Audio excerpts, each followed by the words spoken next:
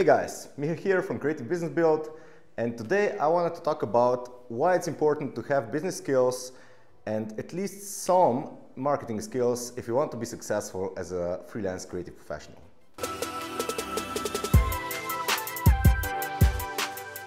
It doesn't matter what kind of a freelance creative professional you are. You can be a graphic designer, a web designer, illustrator, an animation artist, a 3D designer or a UX designer, or basically any kind of creative professional that works online. Of course, you are fully freelance. You got a portfolio posted somewhere, whether on your own website or on Behance or some other portals that support that, and you're trying to get clients.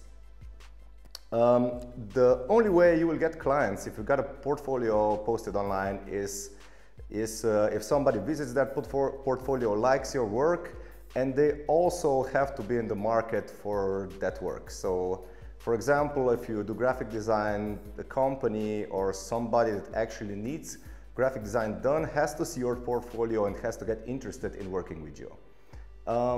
This is okay and can get you a couple of clients, but it's not the best way to actually get clients online. That's why I say it's very important to have some marketing skills. So why is it so important to have marketing skills and to reach out to clients that are potentially interested in working with you?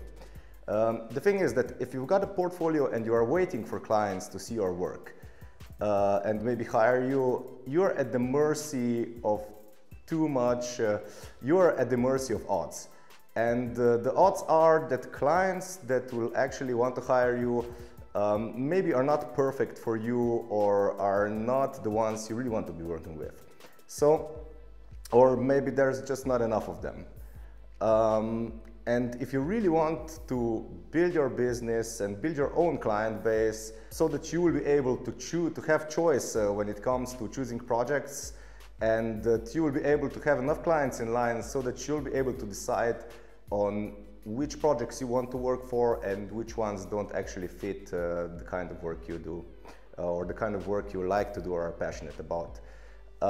It's very important to have marketing skills, because if you have marketing skills, you will know where to find potential clients, you will know how to reach out to them and maybe get them interested in working with you and start building a business relationship with the clients that are really the ones that need the work that you are most passionate about. Because every creative professional has a specific area that they like to work on the most. For example, if you're a graphic designer and you like to work on logos, that's okay, but it's too broadly defined. Probably some graphic designers like to work on logos for tech companies. Others like to create logos for cafes or restaurants or something, and others are more passionate about creating logos for some cartoons or, I don't know, some comics or something like that. That's why it's very important to define the area we want to work with and look for businesses that fit your client criteria. That's why I think it's very important to have marketing skills.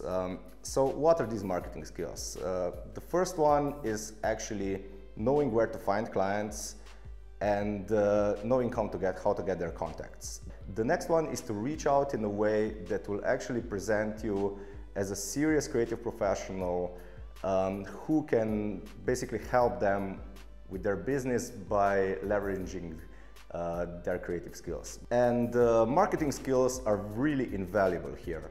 My suggestion would be to go out and proactively find clients that you would really like to work for.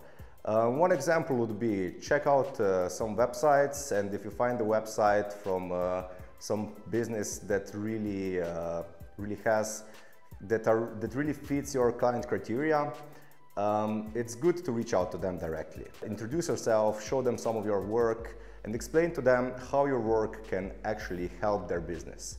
A good example of this would be if you find some brand that sells, if you find a website that sells some of their custom branded products. I don't know, this can be products for fitness industry or some food products or some supplements for something, and you notice that their design isn't that good and you have an idea of how you could improve that design.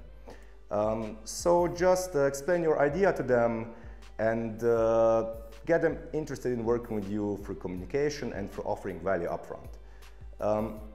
This works wonders because people are used to getting spammed. They are used to getting messages and emails from people who just want to take something from them. So if you're actually delivering value to them by providing ideas or something like that, they will be much more likely to work with you, and it could be a beginning of a great business relationship. I've used this technique, if you want to call it a technique, in the past, and it's worked wonders, and I've started many business relationships based with this. I encourage you guys to try it out, see how it works out for you. Let me know in the comments or contact me on Facebook, and if you found this video helpful, feel free to subscribe to my channel, and I'll see you guys in the next video.